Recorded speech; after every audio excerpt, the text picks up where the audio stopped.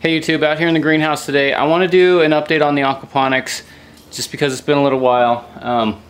What I have going on here, the Chinese red noodle beans, I don't think they're going to do so much more from here. They're pretty much done. I'm just going to kind of let them play out a little bit longer, but I can't be hard on them because I planted them late. I let them get root bound and it was very rough putting them in here, so that's that. But when it comes to these tomato plants, the tomato plants are doing pretty well.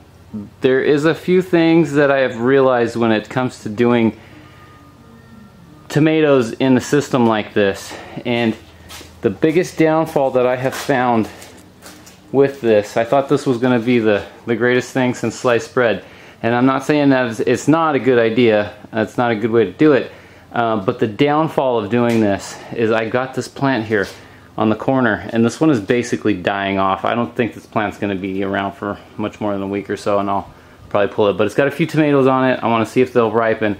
But the thing about it is when stuff starts dying off and falling, it's so easy for it to get into the water. I pulled the tomato the other day and I dropped it, and it went right into the water. So that's the one thing we don't want, is I don't want debris getting into the water. If this was all gravel, it wouldn't be an issue. I could just clean up the top of the gravel, but that is the downfall with doing the deep water culture tomatoes the way that I'm doing it. So it's a learning process, but this plant is pretty much toast. I'm just going to give it a couple more days. Hopefully the few tomatoes that are on it will ripen.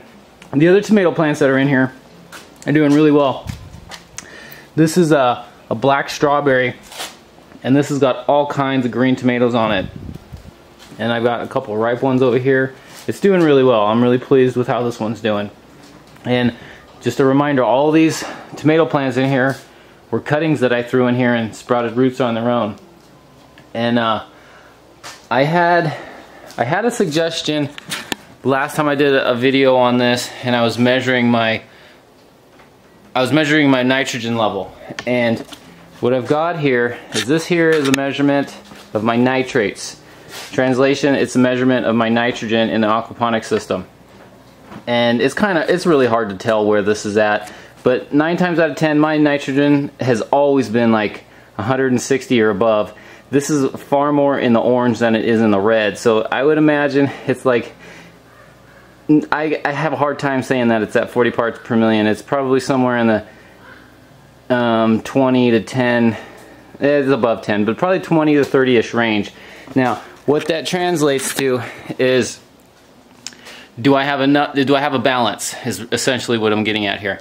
And so far right now I'm happy with this balance. I've had 100 heads of lettuce in here before, and I've had the nitrogen level all the way up to like 160 or plus.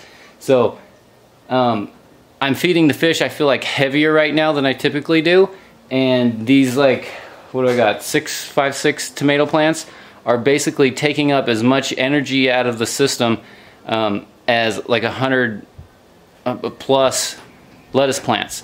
So I'm happy with how that's going. And another thing that was suggested to me was that I try doing an EC reading on my nitrates, and that's basically taking a hydroponic measurement of your salts. And I don't know that the two really, you can really compare and contrast the two, but it just adds another point of reference. So anyway, I did that, and my EC is reading 210, my parts per million is reading like 99. So for a hydroponic solution, that's like a super light solution. If we were to equate that apples to apples, I mean, it's basically there's nothing in the system, but I know there's a lot in the system because it's producing what it's producing. So it's hard to really compare those two, but I'm going to start trying to wrap my head around the two when it comes to the aquaponics. So taking the nitrate level and the EC level just to kind of like correlate the two. So I'm kind of just wrapping my head around that whole idea. But anyway, guys, this is what the aquaponics system is doing. I'm happy with it. I'm going to probably pull this plant here real soon, but otherwise the tomatoes are doing great. I got a nice big one right here.